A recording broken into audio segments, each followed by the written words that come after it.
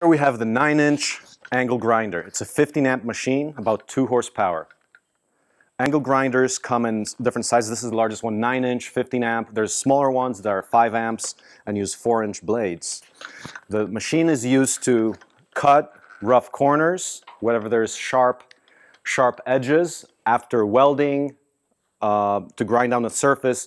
If you're torching, there's a lot of slag, you want to get rid of it. So primarily for safety, and you can also use it for cutting things. If you want to get, cut through a bolt, this certainly has that power. You can cut through rebar or anything else, so some destructive work. But primarily it's finishing off your work pieces so that they're smooth, they have no rough edges, and that's why you also want to wear gloves when handling metal. But especially with a grinder, make sure that the guard, which can be turned around different ways, make sure it's covering your fingers here, because if you hit yourself in there, that's a bad cut. The danger of this is that it can definitely get cut. This spins at like 5,000, 6,000 RPM or so, so you want to be careful. Why is it relevant? It's a very portable tool. You can take it anywhere. You can take it to the machine that you're working on.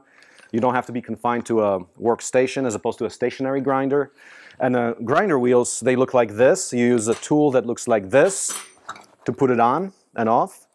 I like to keep smaller wheels, like actually if you have a cutoff from this that got worn down to so much, I can actually use it in a 4-inch grinder still, recycle it, but that's about it.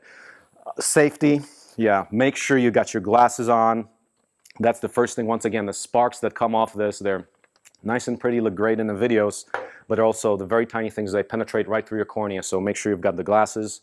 Gloves are important, steel-toed boots. Full body clothing, the sparks are hot and they will get in your skin.